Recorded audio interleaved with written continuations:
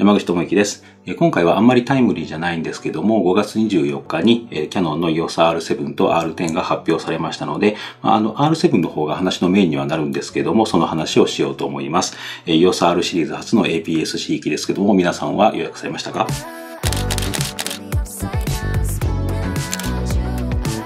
はい、リークされていたように、Canon の EOS R7 と一緒に R10、こっちの方は当初のリークにはなかったんですけども、2機種発表されました。今回は R7 の方が、メインにはなると思うんですけども、買いなのかどうかとか、僕ならどう使うかみたいな感じで話をしていきたいと思います。まず見た目ですけども、最初見た時に R7 の方は R3 みたいだなっていうふうに感じましたね。ペンタ部分のデザインがその印象に影響してるんだというふうには思いますけども、ハイエンド入りのカメラは内蔵ストロボを省略してきているということがあって、よりスッキリしていますよね。僕は内蔵ストロボを使いませんので、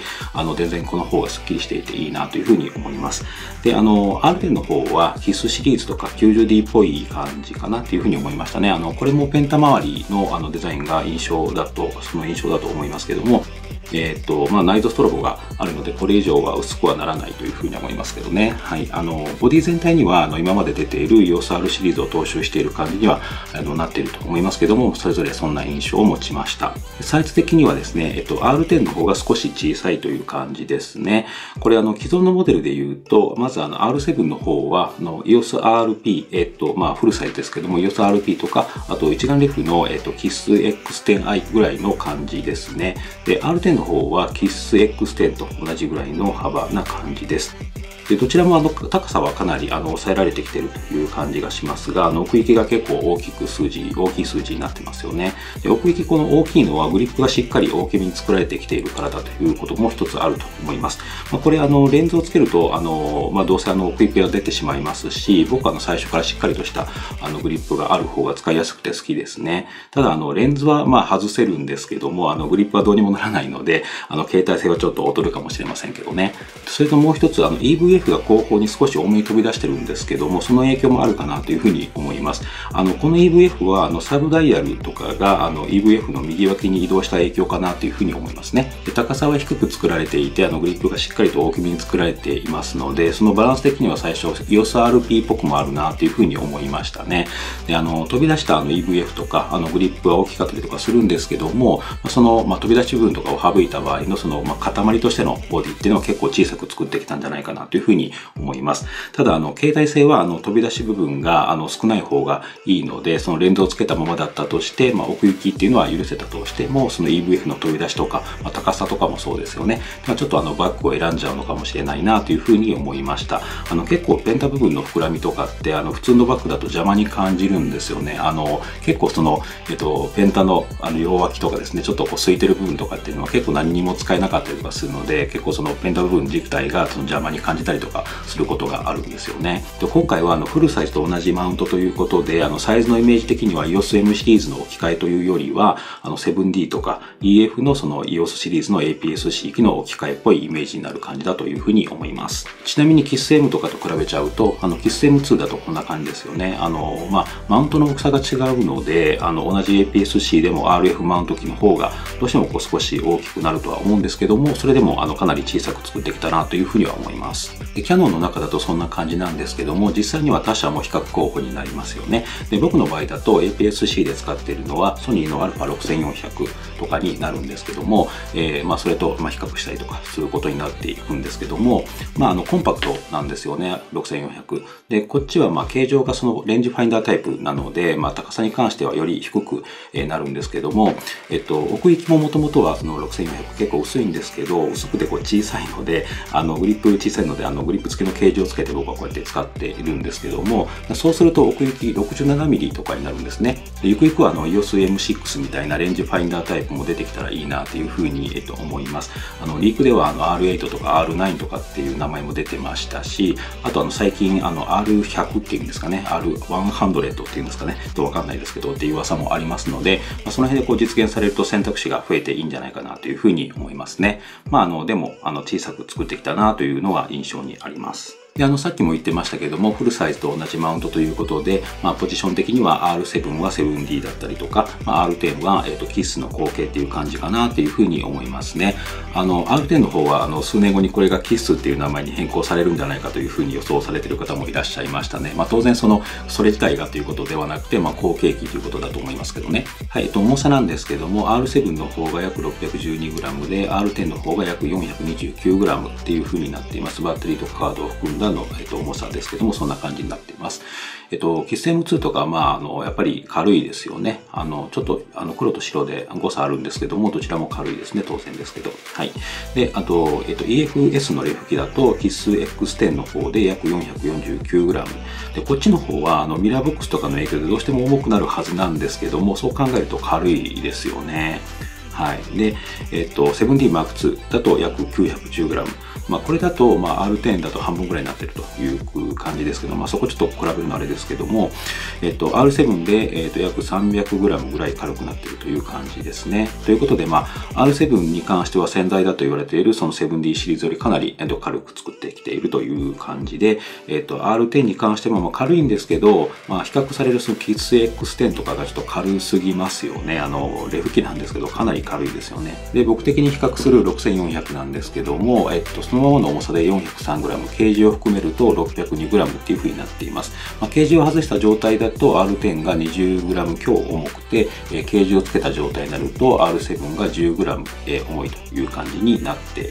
という感じですね。なので、R7 でも 10g ぐらいの差なので、重さ的にはそう気にならないんじゃないかなという風に、思いますね。ここはつけるそのレンズ次第ということもあるかもしれませんけどね。で、サイズ重さに関しては、その新しい世代のは小さくはなってるんですけども、中身が詰まっている感じの重さはある感じはしますね。で、グリップの作り方とかで、使う時の重さっていうのは感じにくくできるのかもしれないんですけども、持ち運びにはそれ関係ないですので、やっぱりちょっと重く感じるかもしれないなというふうに思います。はい、サイズと重さの話でしたけども、僕はAPS-C はスナップとか動画撮影に使っています。で、スナップ撮影をしている時の動画っていうのも最近やってるんですけども、動画用はそのオズモポケットを使ったりとかするので、スナップ用のカメラで、写真を撮る方のカメラっていうのはそんなにサイズっていうのはシビアじゃなくてもいいという感じなんですけども、そうですね、小さくていけるなら小さい方がその撮影しているその姿というかね、自分自身の圧迫感っていうのはなくていいかなっていうふうには、思いますね。で、動画用に使っている時っていうのは、右手に写真用のフルサイズを持ちながら、左手にこうやって、動画用の APS-C を持ったりとかすることもありますので、これは小さい方が当然いいですよね。なので結局サイズと重さというのが APS-C に求める大きな条件の一つになっていく感じなんですけども、僕は。この続きちょっと後に、回します。はい。で、サイズ重さ以外のスペックなんですけども、画素数ですね。画素数が R7 が最大約3250万画素。で、R10 は最大約2420万画素というふうになっています。R10 の方は、一般的な画素数ですね。2400万画素ぐらいっていうのが今、多分一番多いんじゃないかなというふうに思います。一般的な画素数だと思います。で、R7 の方は、その、一般的な画素数からもう一声的な感じで、最近増えてきている3000万画素超えという感じになっていますね。僕の使っている EOS 5D Mark IV が約3040万画素なので、それよりもちょっと多いという感じですよね。これ買うときも、3000万画素超えてるんだっていうふうにちょっと思ったような感じの印象に残ってるっていうぐらいの、画素数ですね。3000万画素っていうのは。はい。そういう感じになっています。リーク時の話で APS-C で 8K 動画が撮れるのが出てくるかもみたいな話があったんですけども、その時の動画でも話はしてたんですけど、8K を撮るのに、16対9のオーバーサンプリングなしで3300万画素以上が必要になります。で、スペックで 4K までしか撮れないということなので、もう余計なことではあるんですけども、数字的にも R7 ですでに足りてないので、ハード的にも撮れないんじゃないかというふうに思いますし、ちなみにこのままそれを3対2にしたとして、3900万画素以上が必要になってきますので、リーク情報はこれじゃなかったのか間違いだったのかということになりますね。で、次、連写です。僕ほとんど連写は使いませんので、ここは特別魅力ではないんですけども、R7、R10 ともにメカシャッターで最高約15コマ秒、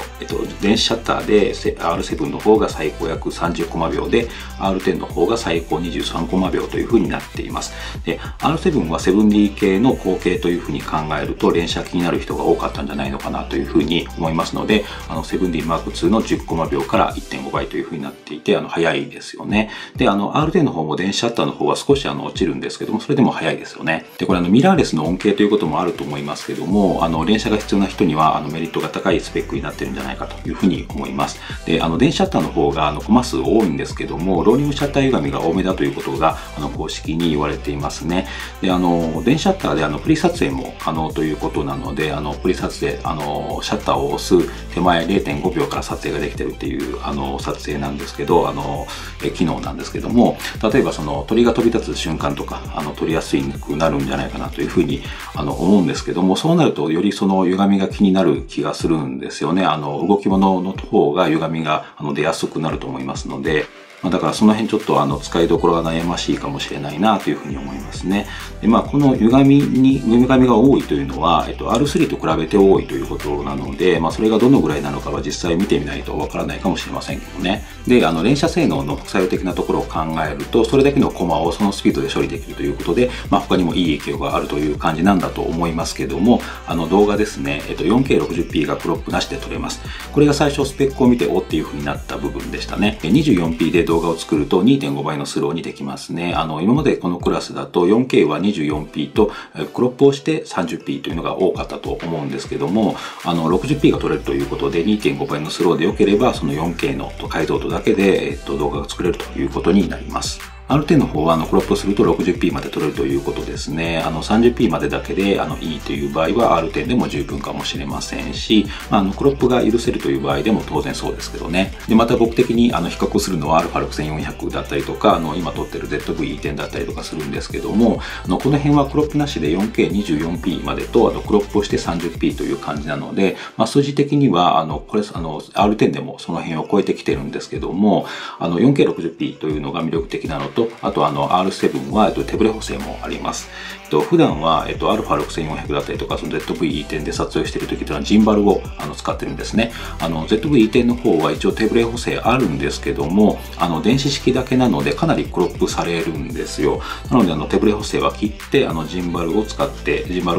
撮影をしてるんですけども、でそうなるとα6400 とか ZV-E10 自体が軽くてもジンバルの分重くなりますし、大きくもなる感じなんですね。で、サイズと重さのところでちょっと後に回しますって言った部分なんですけども、カメラが小さくてもジンバルが必要だと、実際持つものは大きくて重くなりますので、カメラだけで撮影できるなら、そもそものカメラが少し大きくても、結果その方が小さくなっていいかなという話なんですね。撮影でもジンバルだと滑らかに撮れていいんですけども、とっさに動かしたい時、パンとかしたい時とかっていうのはちょっと追いつかなかったりとか、しますので、本当はジンバルなしで、耐えられる動画が撮れるのがよりベターかなというふうには思っています。R7 の手ブレ補正の性能がどのぐらいかというのこともありますし、完全にジンバルなしでいけるかどうかというのは分かりませんけども、そういう選択肢もあるとまた違った状況で撮影もできることもあるかなというふうに思ってます。ということで、他にも HDR の10ビット動画だったりとか、OVF ビューアシストだったりとか、いろいろあるんですけども、僕の中では 4K60P プラス手ブレ補正プラス、ちょっと言ってないんですけど、動画の連続撮影時間が30分超えてるっていうところが決め手で、α6400 をスナップの時にはちょっと使い分けられたりとか、あとそうですね、動画の部分で言うと ZV-E10 とそうですね、オゾンポケットの条件をミックスしたような感じで使えたりとかするのかなっていうこともあって、今回予約をしました。で、予約をしたんですけど、今ってタイミングを逃すという買いたくてもなかなか手に入らないじゃないですか。なので、ちょっと今回も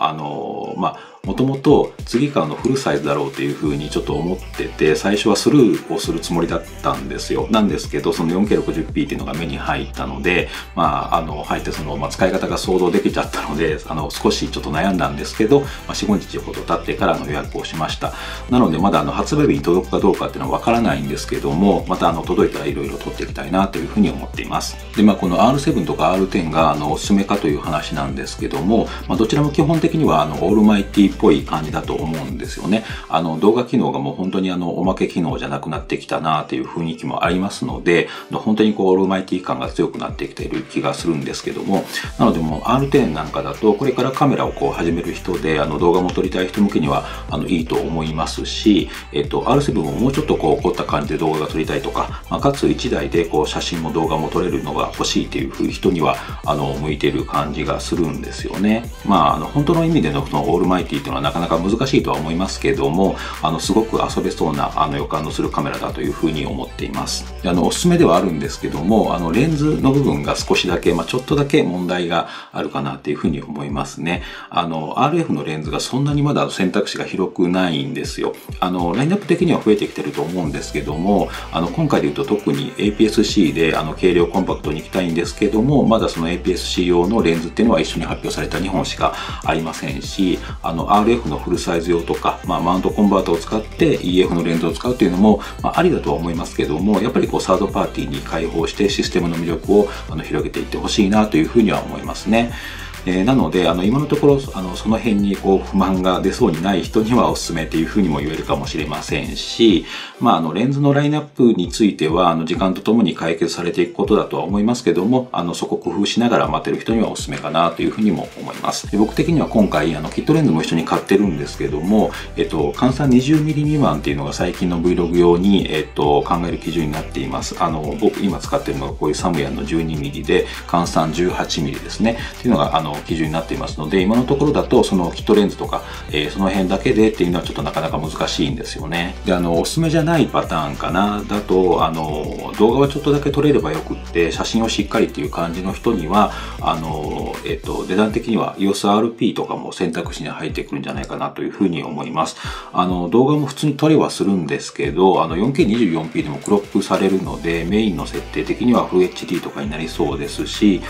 動画はそういう風な感じでよくって、写真の方をしっかりという場合にはRP の方はフルサイズですし、センサーが大きいメリットっていうのはそれで出てくると思いますので、写真と動画どっちもある程度以上のスペックというよりは写真がしっかりメインで動画をおまけみたいな感じの場合っていうのはそういう感じもいいかなというふうに思います。RP 軽量コンパクトで安いんですよね。あとサイズのところで言ってましたけども、サブダイヤルとかがファインダーの右脇に来てるんですよ。親指の動く範囲的には悪くないというふうに思いますけども、左目でファインダーを覗く人には邪魔なんじゃないのかなというふうに思うんですよね。指が顔に当たっちゃうんじゃないのかなというふうに思うんですよ。なので左目で覗く人は一度触ってから考えられた方がいいモデルかもしれないなというふうには思います。はい、EOS R7 が6月下旬、R10 が7月下旬発売予定ということで、僕のところにはいつ来るのか分かりませんけども、待ち遠しいですね。はい、ということで、今回はこの辺で終わりたいと思います。最後までご視聴いただきありがとうございました。